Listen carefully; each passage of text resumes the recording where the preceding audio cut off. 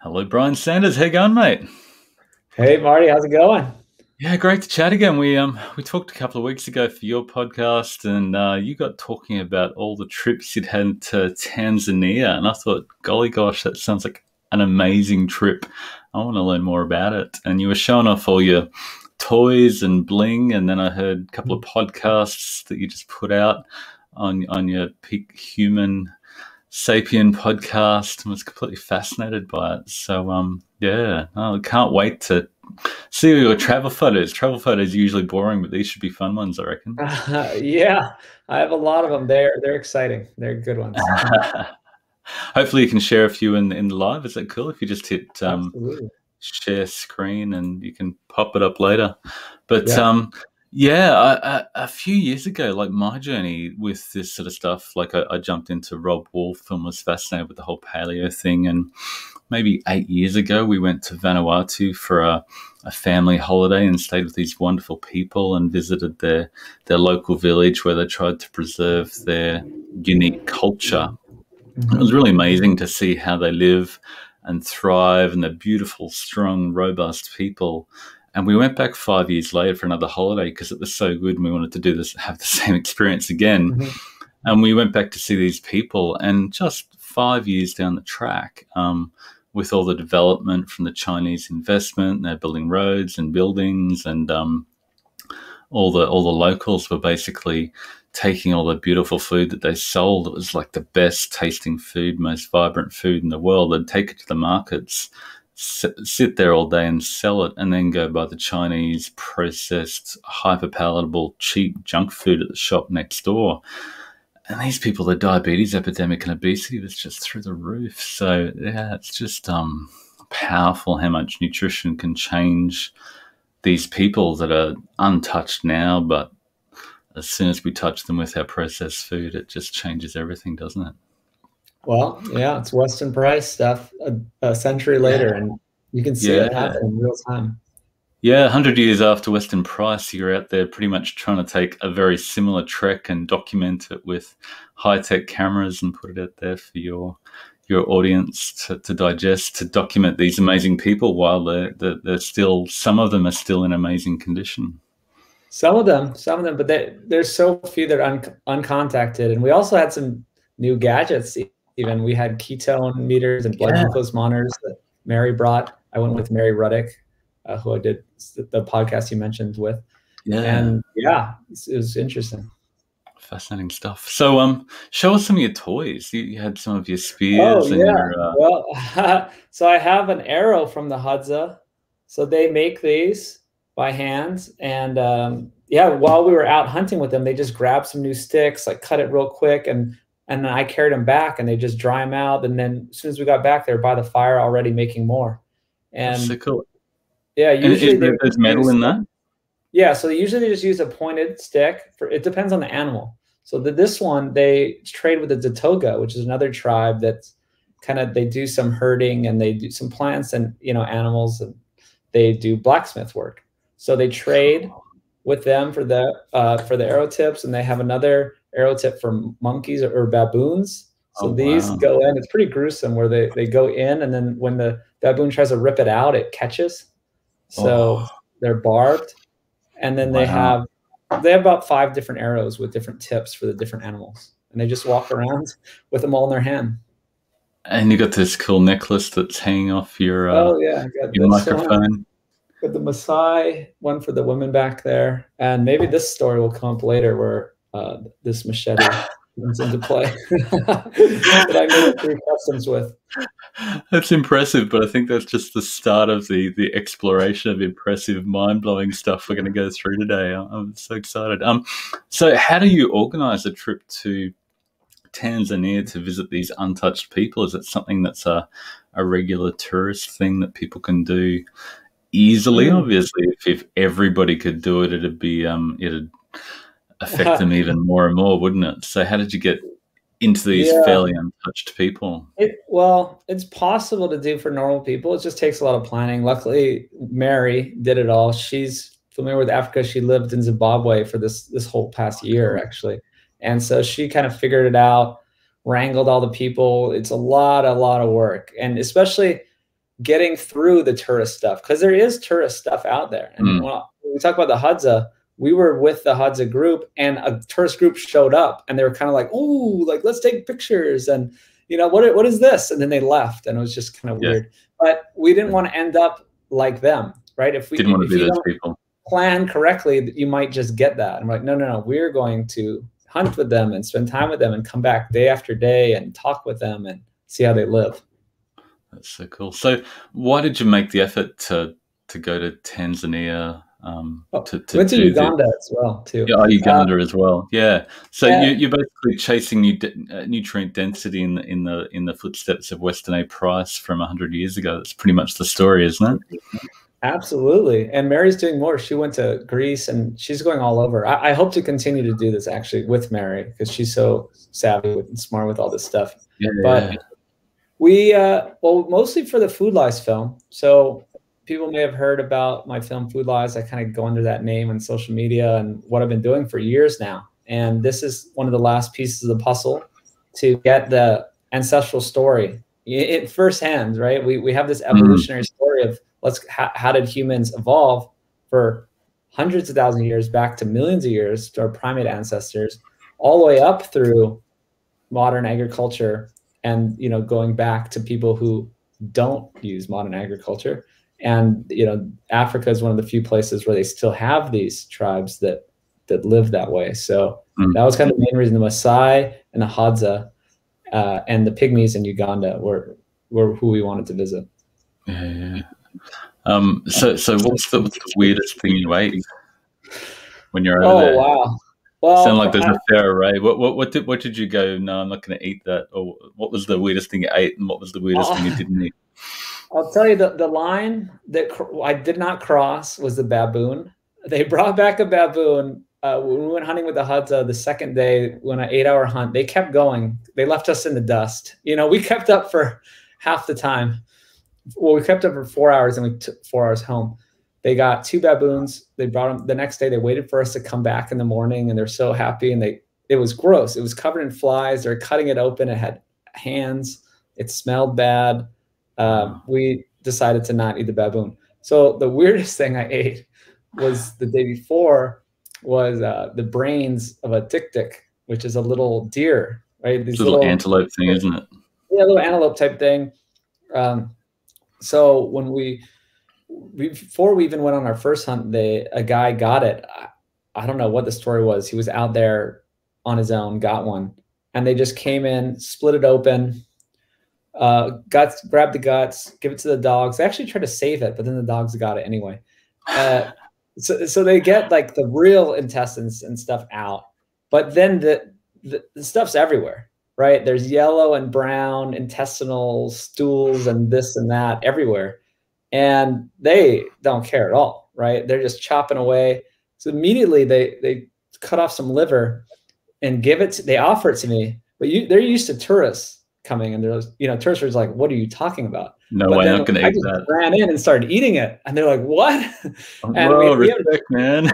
yeah, we had a translator who grew up with them. He grew up in this area and spoke fluent, whatever it's called. It's kind of the click language. So it's not Yeah. Swahili. Swahili is what they speak in Tanzania, but they have their own, language. And he spoke with them and was saying, "Wow, yeah, they're not used to people actually eating the liver." So we ate the liver raw.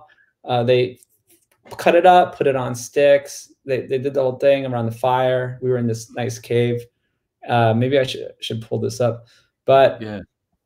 then a kid, he's maybe 11, started cooking the head. Ooh, I gotta open systems. If you hit Chrome. share, Oh, then sorry, I you got can the share like the screen. Chrome stuff. It's wanting me to give permission. Just a second.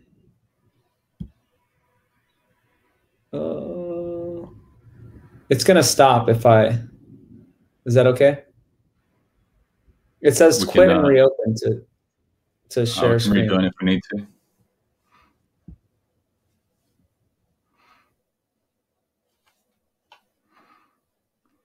Just fill in while Brian jumps back in.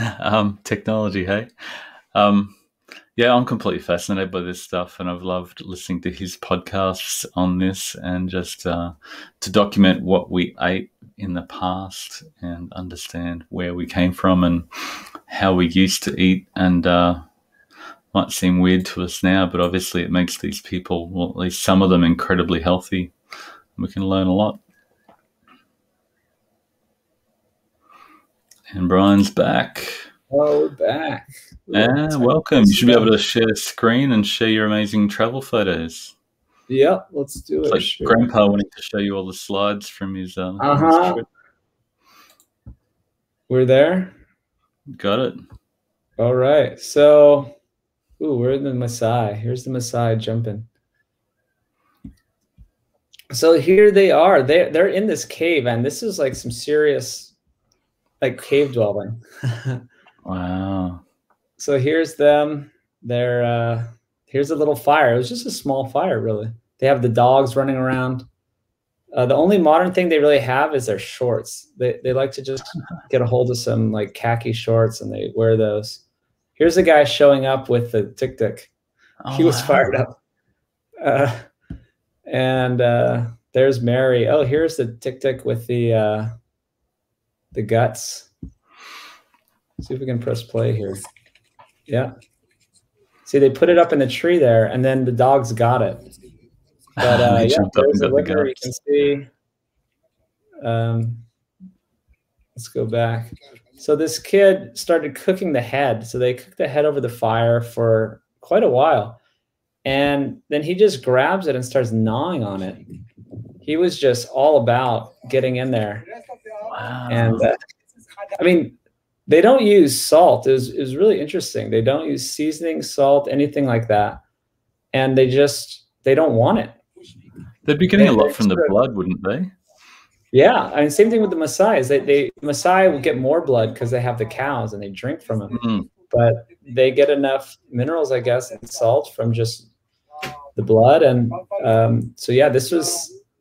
So eventually he scored the sides, and so he could get the skin off, and then put it back on. And then eventually the brains were cooked enough where we opened up the skull and ate them. So. And that was the best thing I ate the whole trip, actually. And you actually enjoyed that a lot, didn't you? Yeah, it was like pudding. It was just sort of like this nice flavor. So here's our crew. This was our guide. This is just like our little crew. There's Mary.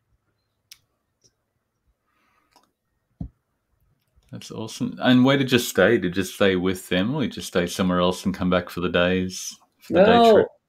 Yeah, you don't stay with them. I don't know if that's even possible, unfortunately. We just went back. We had a campsite, so we were sleeping in tents. It was the real deal. Sometimes there was other times where we actually had a proper lodge. But yeah. And did you get photos of the poop soup that you talked about in the podcast? Oh yeah. So that was with the Maasai. I'll grab that. This is where's Maasai? What an adventure. Yeah, that's a whole story. So the Maasai, they butchered a goat for us. We drank the blood just straight from the cow or the goat. Sorry, I'm like distracted while I open this. Here's the goat up roasting by the fire. And here is the poop soup. So they took all the guts of the goat, the stomach, and the contents of the intestines, partially digested poop, basically all of it. And the whole thing, like I saw the rectum, like it flipped over at one point. I was like, oh, okay. I see what we're working with. And basically herbs and seasonings already mixed into the meat. Yeah, they really just had this one root. That we thought they were going to put a bunch of herbs because they kept talking about the herbs and this medicinal stuff. But really, I mean, this is just charred stuff. And there's just this one root. There was a peppery root. And they cooked this down for hours. And then they took all the guts out. And then it was just this brown liquid that smelled like diarrhea. And then you just drank it. And I didn't think Mary actually drank it because I was gone. But she said she drank it. So I drank it. And it tasted like poo? Oh yeah, it was just straight diarrhea. It was terrible. So, It was insane. so tell me about the hygiene. Like, the hygiene observations. Like, are they sick? Are they weak? Are they full Oh of no, disease? this is how they survive. This is how they thrive. I mean, this has been my strategy since COVID. Just I want to be exposed. I don't wash my hands too much in general. I don't do all these hygienic practices, and it was all confirmed with them. Like I was saying, when they opened up the tic tac, it's not like they have any soap or water. They don't have anything. They don't even have water. They barely even drink water, which is crazy. The But knives are never clean. The bowls are never cleaned. nothing, yeah, nothing's clean. Everything's just there. Like this bowl was not clean. It's drinking the blood out of it. The everything has flies on it, and I never felt better the whole trip. I didn't have the slightest stomach discomfort one time. Zero Yeah. times did I even think Wow. about my stomach or have any sort of weird experience. I was 100% great the entire time.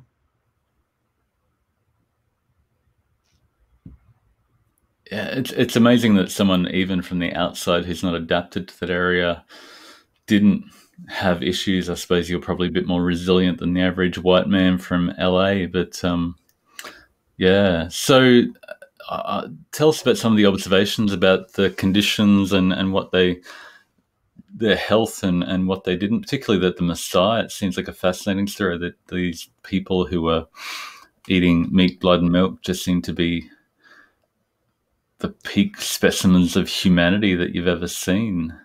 Yeah, they Why were. I mean, is that? The Maasai They're eating poop. were, what's that?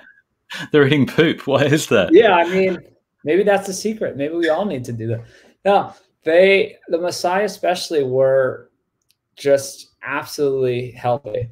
Just and the more uncontacted they were outside the city, the healthier they were, right? Mm, And we saw all stages. Mary and made sure to plan, mm, and we saw them living in the city in Arusha, and they just were like Americans, mm, just eating, living like Americans, the same visible sort of sickness as Americans, just overweight, sitting around, lazy, just not looking good. And then the further we got out to where we were actually just out in the middle of nowhere, they were the healthiest, tallest, most robust. We asked them many questions about do they have problems with their back? Do they cannot they not sleep at night? Do they have problems with their period for the women? Do they have problems with pregnancy? It was just no, no. What are you talking about? No. What is that? Just no clue what we were talking about. Anything. They're just like, no, there's nothing wrong with that. We just live. There we doesn't live, seem to be anything that we die old. any ailments. And then it seems, and we're talking about the older generations. So we were with the older gentleman who kind of was our guide. He spoke English and told us that that's the way his dad died at 110. I always forget if it's his grandfather or his dad, but he says he was about 110 and he just died in his sleep. It's like they just die of old age. And then he's saying there was this sort of linear decline as the new foods came in and the new lifestyle came in, that they would then get more disease and have different problems. But just the older generation seemed to just not have disease. They had the live long and drop dead type of thing. Mm-hmm.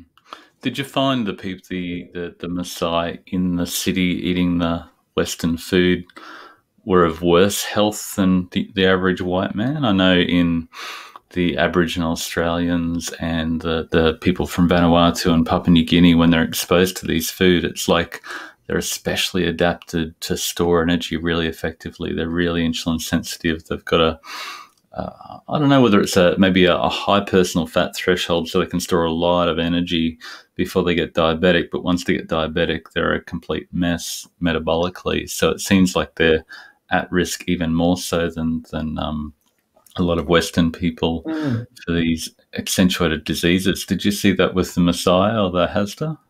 Well, we didn't. So I didn't spend too much time in the city, thankfully. It's It not wasn't what you went fun. there for.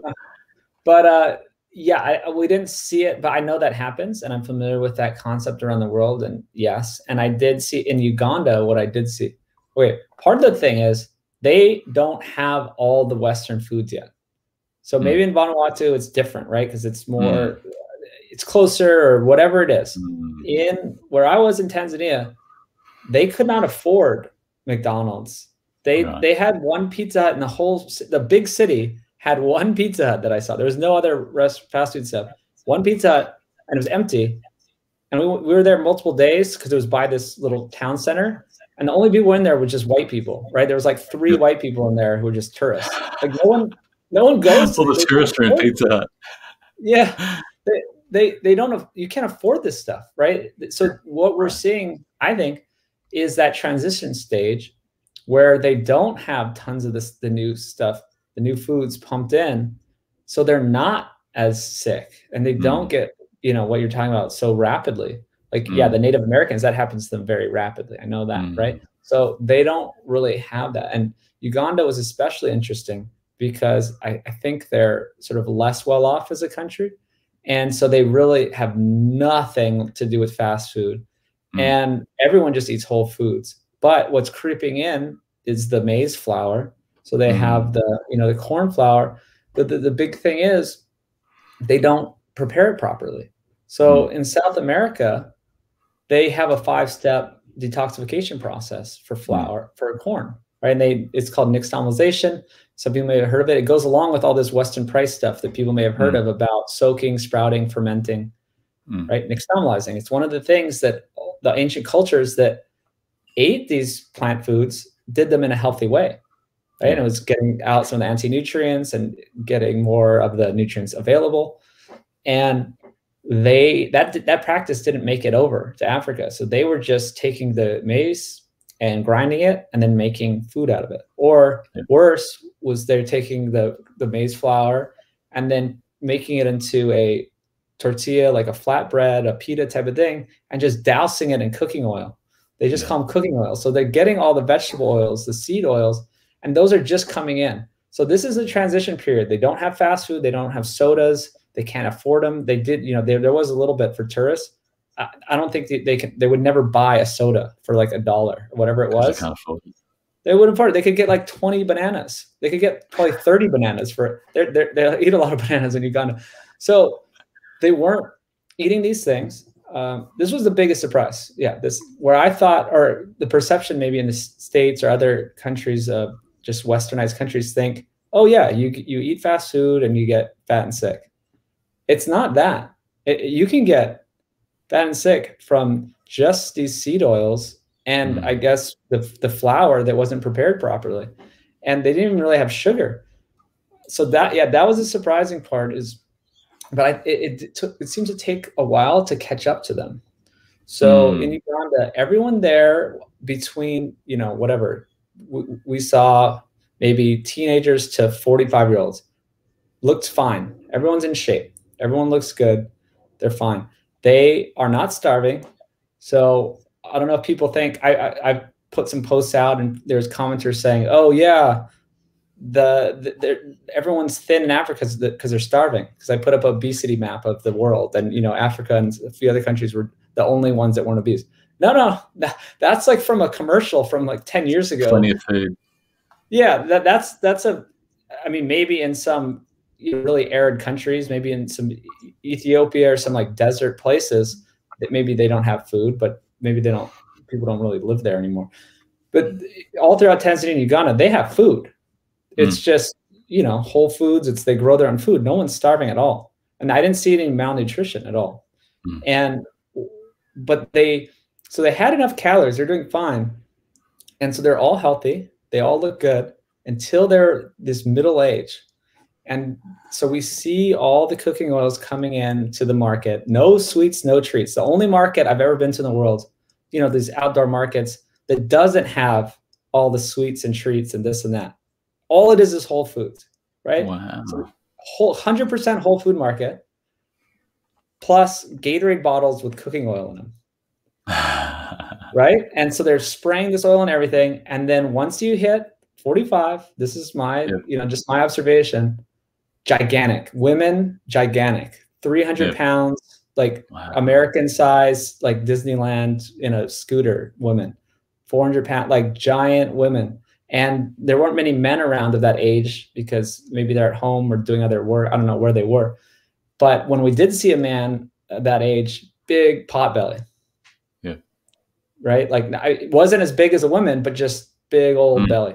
So I don't know. That's my observation. It seems like you can do okay. It just catches up to you later in life. Maybe this metabolic damage. Yeah, again, in nature, you never get the fat and carbs together really. In winter, you've got the protein and fat. In summer, you've got the maybe more carbohydrates, and in spring, you've got the protein and fiber, and in autumn, you've got the fat and carbs occasionally, just for a short period to make you fat. But you give them oil and they mix it with maize, and everybody knows intuitively how to make that hyperpalatable combination of foods that will give them energy quickly and eventually make them fat and catch up with them. It leads to major disease. So you went to the hospitals and COVID clinics and the like. Tell us about that. You wanted to check out what was going down. Yeah, and we also had to do our tests. And it was really interesting that it wasn't a problem there. They didn't know it existed. I mean, maybe some people knew it existed. I mean, if you go to the airport, they had masks and rules, but otherwise it did not exist. And it kind of goes along with, I've seen some of this data about the obesity and lining up with the cases and deaths with COVID, and it fits right along with it. So it's not only someone said, oh, well, Tanzania, the government's trying to, cover it up or not report. Well, I mean, yeah, we went to the hospitals because we were trying to do interviews with the doctors and stuff. And we went to the COVID, it was empty. Like we were the only people there at some of these places. So I don't know. I have no idea. Maybe I didn't see the right thing, but I saw 25 people in one van that were in a small van, just crammed in. No one even knew what a mask was. So there's no social distancing going down there. There was so maybe it's a combination of activity, lack of obesity, nutrient density, plenty of sun, getting vitamin D naturally, and then good gut health from whatever they're eating in their natural environment, with a lack of hygiene, which builds the resilience, I suppose, where we don't have any of those things in our Western world most of the time. And it's getting worse and worse and worse and worse. So you tested talking of testing, you tested their glucose and ketones. I think you said one guy was 67 who was fit and active, 67 milligrams per deciliter, sorry. Yes. So we got the elder Maasai man, and I think he was in the 70s. Everyone we tested was in the 60s, 70s. And then the one person was, so I mentioned the Hazda had the different tourist groups coming in, right? So this one was especially, set up for tourists, I guess. They had that cool cave, which I showed the photo of. And they would give treats nonstop. And they smoke a lot of tobacco and weed. There's like bush weed everywhere. Not that has to do with their teeth or their blood glucose, I guess, but they just get a lot of stuff in, right? And their teeth were bad. So these were the only bad teeth we saw, were this tourist Hadza group. And we actually saw a different Hadza group that wasn't touristy, and they were all perfect health, just taller, more robust, better, everything, perfect teeth. So it was just interesting that this tourist group was getting the treats from the tourists. So they would show up. Even we did, like, sort of not accidentally, but Mary brought this honey candy from Greece. It was just 2 ingredients. It was just honey and sesame seeds. And we gave it to them. They just gobbled it down, right? Anything they got, they scarfed down because it's this novel treat. And this guy gobbled, the main chief ate the honey treat. And then we were like, oh, wait, we were going to test your blood glucose. We wanted to do it before you ate. And then Mary's just like, all right, whatever. We tested his blood glucose. It was like, do you remember in the podcast? It was like 170, 180. Yeah, I thought Mary was saying it was in the 200s, 260. Maybe it was 270. It was something. Yeah, he was fully diabetic. It sounded like the chief was getting all the lollies from all the tourists. He got the lion's share of it, and it wasn't doing good for him. It was really bad. It was 270. Yeah, maybe it was. And then it was just interesting that older gentleman in that tribe didn't want any of the sweets. And then we tested his blood glucose and it was 77, you know, Perfect. and tested mine. It was also interesting because I don't eat like tons of carbs mainly, but I was eating them in Africa. You know, we were just eating all these whole food carbs. I was eating them the night before. I had tons of bananas and fruit, whatever they gave us, and meat. And I had a 71 the next morning, and I had ketones and all that. But it was interesting. So they didn't really have ketones though. Also, they all had 0.1. They were just like this very mild amount. Yeah. Of ketones. Yeah, it was interesting. Yeah, it's interesting. It goes in line with energy toxicity. If you're metabolically healthy and you're below your personal fat threshold, you've got plenty of storage in your sponge, in your belly, in your bum to absorb all that extra energy, and it doesn't flow over into your bloodstream in the form of glucose, ketones, or free fatty acids. So again, there's no need to celebrate massively high optimal ketone levels just for the hell of it. It's not a sign of victory. It's maybe a sign of developing diabetes. Exactly. Yeah. Oh, fascinating stuff.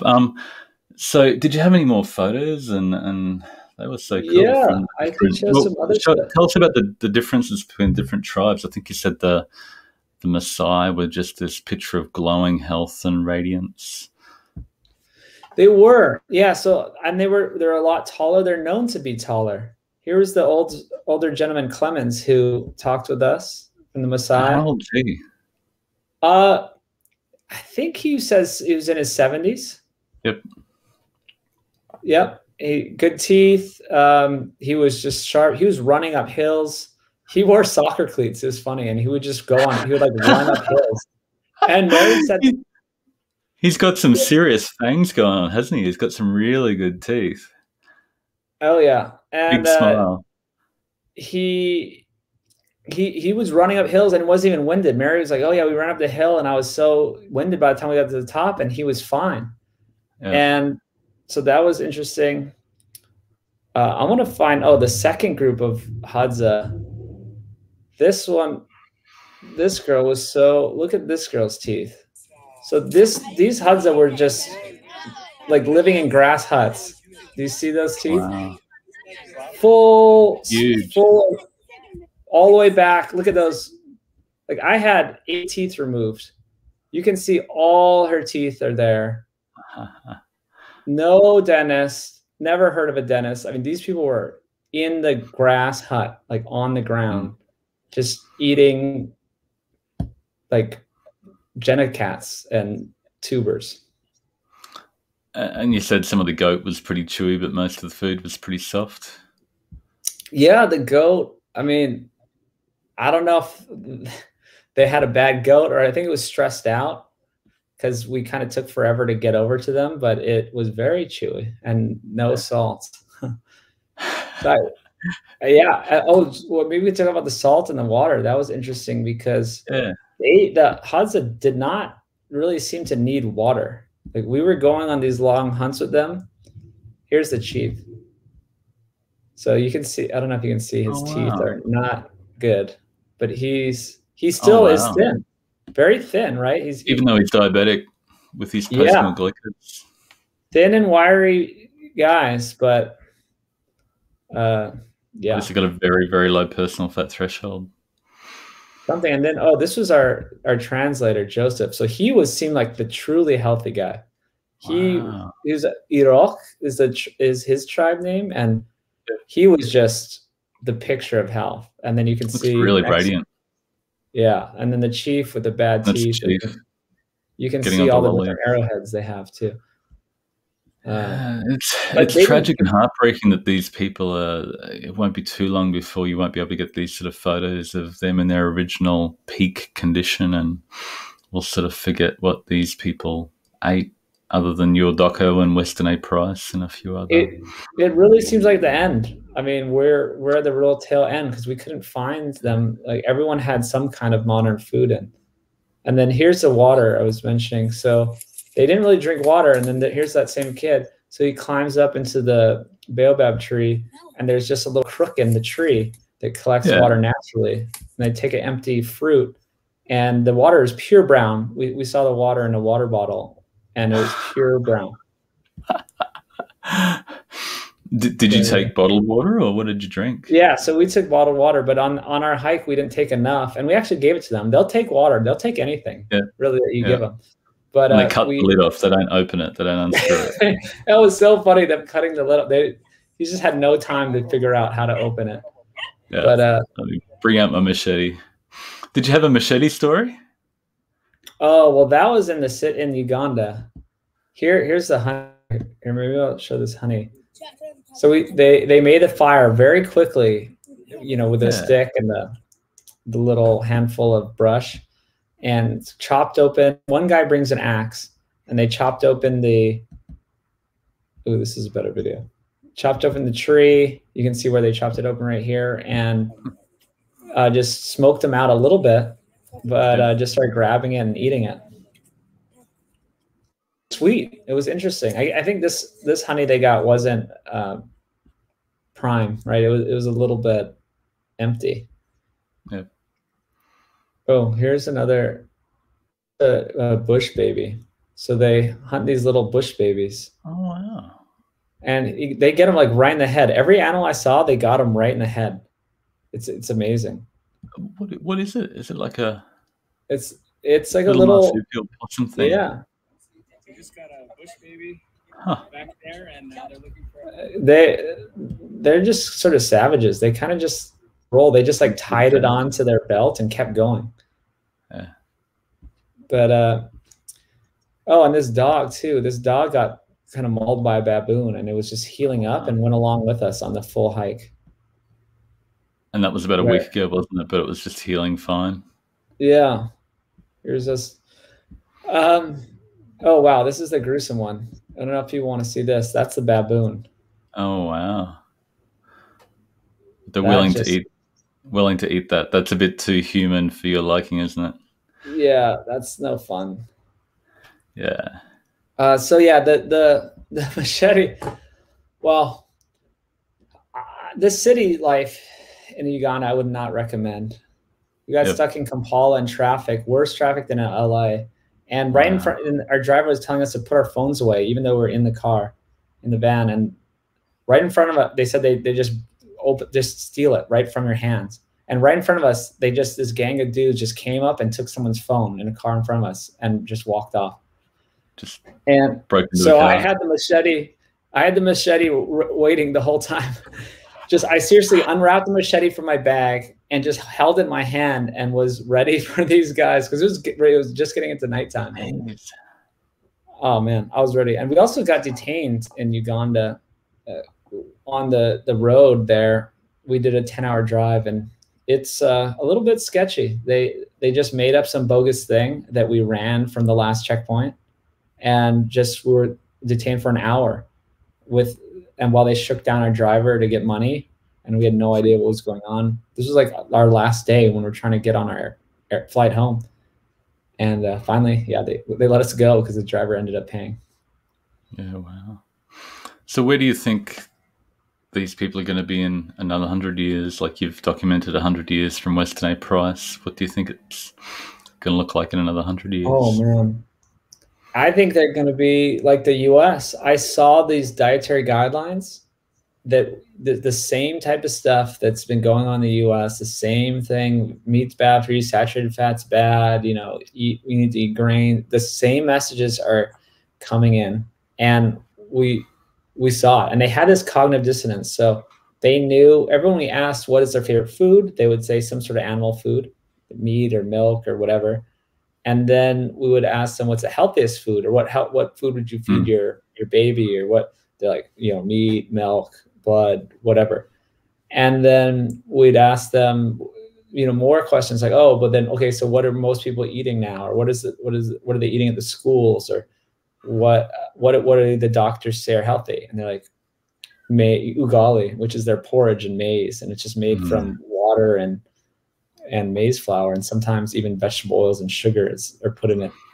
And so they're getting these same recommendations, so that they don't get it. They don't realize, I said that they said the older generations were healthy and living longer, and then they were saying the younger generations are less robust, and then they're saying the kids are getting sicker and sicker, Yeah. right? And then they're You're saying seeing they're the fed this food at school. They're sort of educated and fed at school, so they come home and tell the family that this maize and oil is a great food and we should all eat more of it. Yeah, so exactly. And that was this cognitive dissonance. So because we were trying to interview them, we even had this thing we called the tribe of elders, where we had a whole group of the elderly from this another village. It was a farming village, and they all said the same thing: meat is healthy.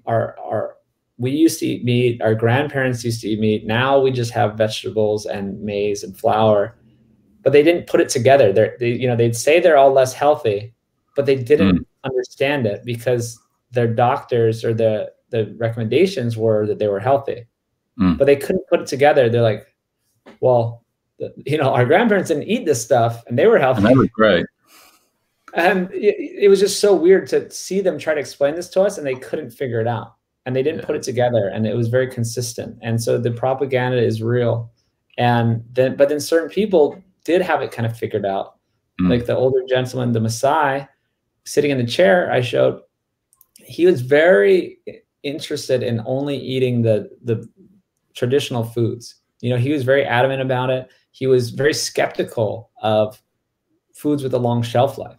Yeah. So that was interesting. He was telling us about the oil. He's like, no, we don't want the vegetable oil in the store. It lasts forever. Not good. I had a very crazy picture of the rows and rows of vegetable oil. It looks like I got the same thing in Vanuatu. It's just mind blowing in these Chinese fast food stores. But I was going to say, like in Vanuatu, it's a sign of success if you can buy white man food, because you've earned enough money by selling your amazing fruits and vegetables that you're now bored with to all the resorts, and you can buy these Oreo cookies. And we went to visit a local village near the resort we were staying at to see how they live. And lined along the road is all these packets, these little shot packets of Oreo cookies. These people are just burning through the Oreo cookies, and they're paying the price. And what do you live on? And it's like flour and oil, because that's the cheapest food, and we don't have to. All these beautiful foods growing in the backyard, but when those foods are available, even if the other foods are free, it's what you want to eat, because it gives you that double dopamine hit that you just can't stop eating. So not surprising there's a cognitive dissonance there and a struggle to go, it's really nice. There's some old people that go that it's got a long shelf life. That's not how our ancestors ate, and that's not how I want to eat, and our young people shouldn't be eating that way. Yeah, it's great that there's a few of them remaining, but doctors are telling them the opposite, and they're saying, no, you're going to get a heart attack if you eat meat. So it's confusing for them. But I think one of the big problems, this is what I always think about, is all this nutrition stuff constantly. But the part about how it takes so long for things to show up, right? You don't just eat the Oreo cookie and you get sick. That's why they can't figure it out, right? So it makes sense. They're not studying. Even us in these advanced states and countries can't even pin it down. We try to do nutrition studies, and there's still arguments. People are just like, no, just eat less calories. Like, know what? We still can't really connect it because it takes so long for the problems to develop. That's the real tragedy. Yeah. So what are you eating back in America? You doing the regular poop soup? Is that what you're doing now? Or how do you interpret these learnings in your American context? Yeah. You're in LA, aren't you? I'm in LA. I'm getting out of here in about 8 days. I can't wait. I'm over it.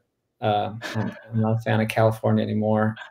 And I'm going to Texas, where you can be free. It's all, Actually, no, honestly, it's really funny because I'm still single. I go on a lot of dates with girls in LA that will not eat meat. Like it seems like every girl I meet, I haven't met one that eats red meat. Like no one, none of them. They're either vegan. You want to go to Texas where they want to eat big steaks. Seriously, like it became a problem. Like I can't date a girl because they all immediately they just talk about how they're vegan.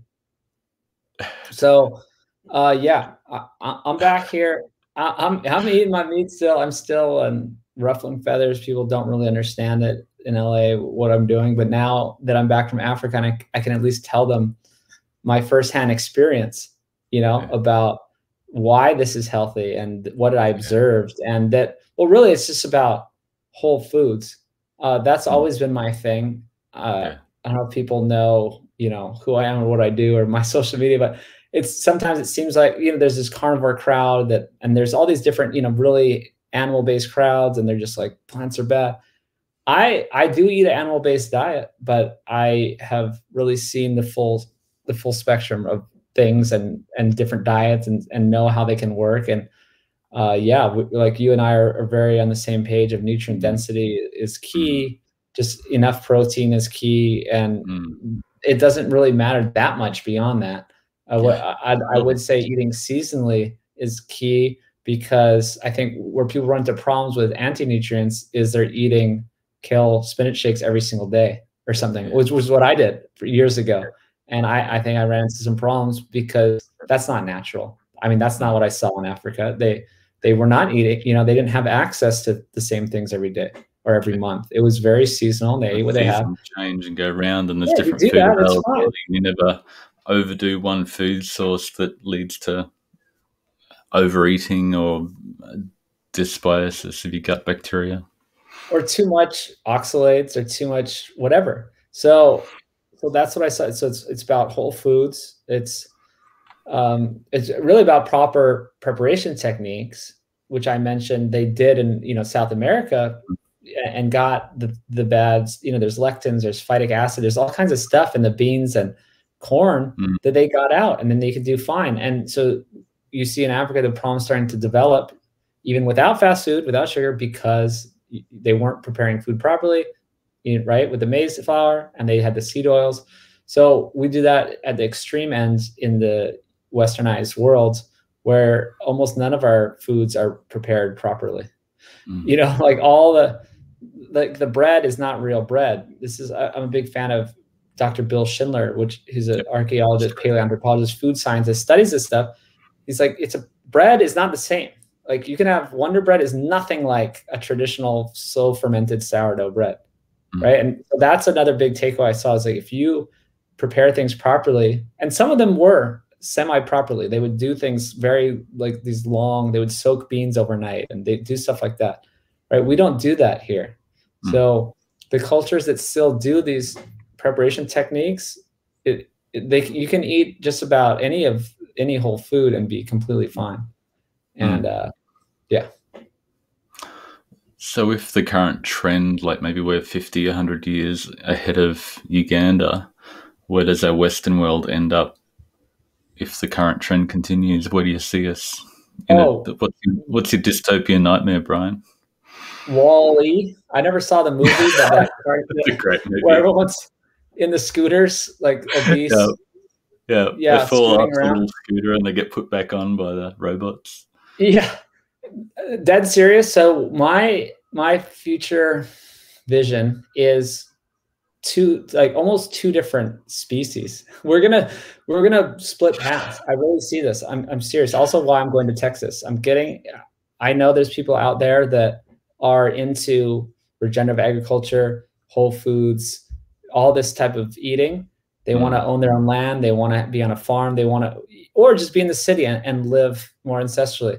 And so there's going to be this group of people that are paying attention, and they're getting outside. They're doing all the things we mentioned, and they're going to be healthy, and they're resisting. They're bucking the system. They're doing everything the opposite kind of the guidelines. They're not washing their hands. They're doing these things. And then there's going to be the people who just keep going down this path and end up like Wall-E. And it's going to be sad, but I mean, all we can do is go off into your tribe or make your little community or just do it on your own. Yeah, I don't think you can save everybody because there's such momentum behind that and so much commercial interest to keep selling people the most cheap, nutrient-poor, hyperpalatable foods. But I just say, for the 0.5% of people who want to be part of that other species that is more like the Messiah than the people in Wall-E, let's create a system that allows them to pinpoint what is more optimal for them right now to move towards a more nutrient dense whole food diet that will also regenerate the planet, because anything that contains nutrients has to be recently from the earth. It's not going to decay.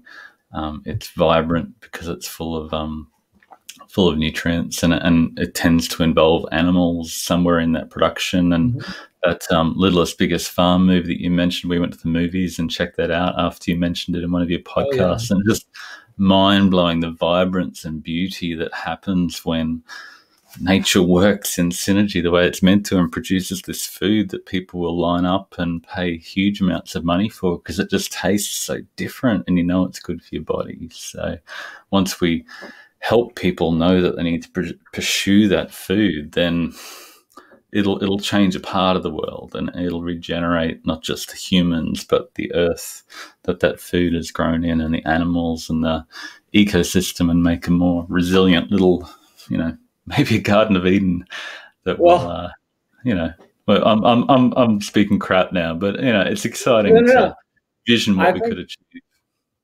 I think it's things are cyclical, and things have to go really hard one way to come back. So I think all the stuff you're saying is going to happen eventually. So maybe I'm being too cynical, where we're really going to devolve in one way and another group's going to do okay. I do think that maybe the other group will see people thriving, and they'll realize that the fake Impossible Burgers don't help the environment, and you can't cheat nature and get around the system. And maybe it'll take 20 years, and we'll just have more and more mistakes made, more disease, and the big industry will finally come toppling down. I think it has to swing back. It's just going to take a while. Yeah, good to have you on the journey part of it. I just love how sold out you are to nutrient density. You keep banging the nutrient density drum. So thank you for working alongside me with that and coming to have a chat. So tell us about the film. It's been in the works. It's been your passion project for a few years. Is there a time frame? You've got so much great footage now. It's going to take a while to put together. Yeah, I was trying to get it done by the summer, but it's almost the summer. The months and days keep rolling on. I work on it every day. So yes, I had my work session earlier today, and I just don't know. I just know we're in the final stages, and we're already we've got a lot done. We're doing the soundtrack already, custom score. We're doing custom graphics. We've got amazing footage, amazing ideas. This really is going to be, in my eyes, the one just film that puts it all together and just is that masterpiece. I'm going to put that in quotes, and in my eyes, no, that really that this whole community needs, and not just one community, just anyone in, you could say, in the whole food space, ancestral eating, just counterculture against the standard status quo. This will be that. I think it's going to push 2 hours, and just be this audio visual thesis and culmination of everything that you talk about, everything that our good pal Dr. Ted Naiman talks about, right? Getting every good piece of thing that everyone's ever talked about, Schultz and all her great work, and just getting all the little gems from each person. And it takes a long time, but it's going to be that good when we're done with it. And you could just, instead of someone saying, okay, go listen to 135 hours of Peak Human or Marty's, you have to read Marty's long blog articles, and you have to read all 200 of them. No one's going to do that. There's going to be listening might do that, but the rest of the world's not. But what they will do is turn on Netflix and watch some new documentary that everyone's talking about. So that's my goal. Yeah, I can't wait. But it's been a great journey to watch you grow and interview 130 people or something, as you've done all your podcasts and learnt from all those people on this journey to build the film. And it's going to be amazing. So so where can people catch you? You got Peak Human, Sapien. Yeah, sapien.org, it kind of is an umbrella site and everything branches off. But yeah, foodlies.org is just a film site. And I just do stuff under Food Lies on all the social media, YouTube and Instagram and all that. Cool. That's great, man. Thank you so much for your time. Thank you for your friendship. Thank you for your support. Great to be working with other amazing, passionate people on this little utopian dream that we have to save a little part of the community. It really is. It's great. Yeah, it's been great going along for the ride with you as well.